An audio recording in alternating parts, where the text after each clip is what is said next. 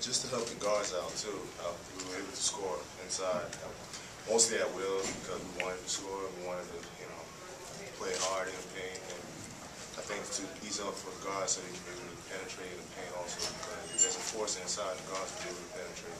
Whatever. So we try to, me and LaVoy try to keep our offensive game active in the paint. So I think that's one of the reasons why we play pretty hard inside today. Michael, I feel like this is a good testament to how far you guys have come. The guys that weren't starting last year and now having larger roles in this offense and on defense. Yeah, it's a great test. It's a great test. We worked all this preseason to get ready for every game, and I think it's a great test for all those guys to come off the bench and produce for us, and also play a different role as a starter like Ramone, coming off the bench last year. I think it's a great test for him too. Mike, is this kind of a continuation of what we saw from you last year, wanting to be more assertive on offense? These first two games, you seem pretty comfortable shooting and taking control of them. Yeah, I think my teammates always, it started with my teammates. They always encouraged me to shoot the balls and then get the next shot. Like, don't worry about the last minute shot. And I've been working on a lot of offensive moves and post moves. I did a lot of working out this summer on my offense. So I think with the encouragement from my teammates, that's helping me out so far. Ramone, the offense seemed to be very good sharing the ball, a lot of assists to baskets. Did you feel comfortable out there in the overall assessment of how the offense played as a whole? I think overall we played good team basketball. There's a lot of open shots, for the guards, and the game plan was get the ball down insides and Mike and the board, open up open shots for us. And I think we did a good job, even getting it inside or getting open shot for the guards. Rugg, just talk about 26 assists and 6 turnovers. That's something you got to look at and be pretty happy with. Just the ball movement, the things you guys are doing. What does that say about where you guys are in terms of cohesion as a team? I think every guy on this team is just unselfish. We in practice there's a lot of things we work on. Making an extra pass, giving up the open shot, and I think if we do that for the rest of the year, we'll be good. Well, can you talk a little bit about the depth of this team? I think 9 players played double-digit minutes. How much of a benefit is that to the squad? I think it's real big having TJ, out there,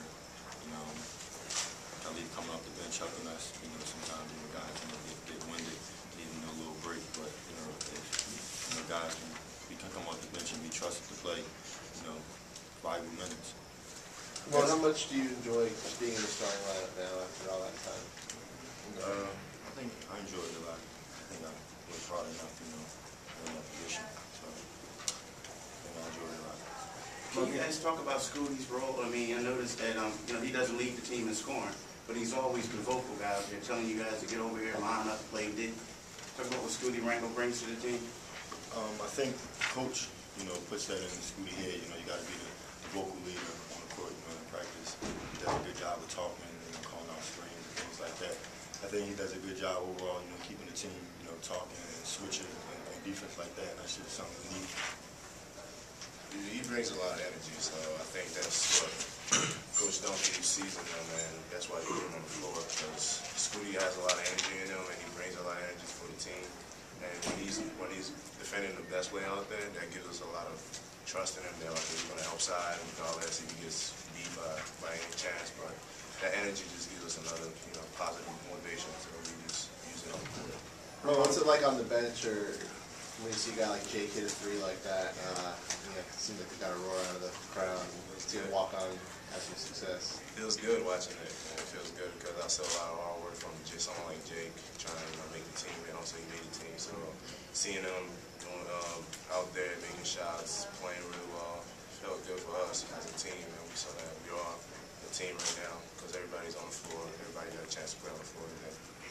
How different is it going to be? You guys played 2 games in 3 days, and now you got a long layoff between games. But what happens now between now and the next time you play? I feel we can, get our schoolwork together, rest our bodies, and be able to prepare for California or whatever team we play in the next round. I think that's an advantage for us. Get a nice long break, be able to watch film and do a lot of work on those guys, and be fully prepared so when the game comes, and get a W. More questions? Thanks, guys.